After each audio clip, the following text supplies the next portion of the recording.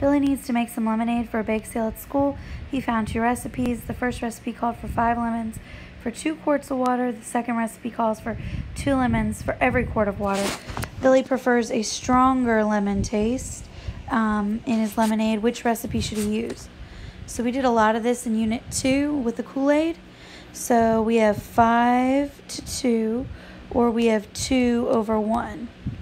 So when I reduce that, so when I divide it out, 5 divided by 2, I get 2.5 lemons for every 1 quart of water.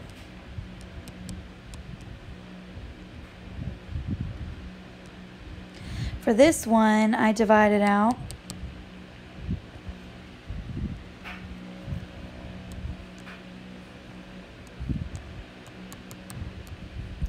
And I get 2 lemons for 1 quart of water.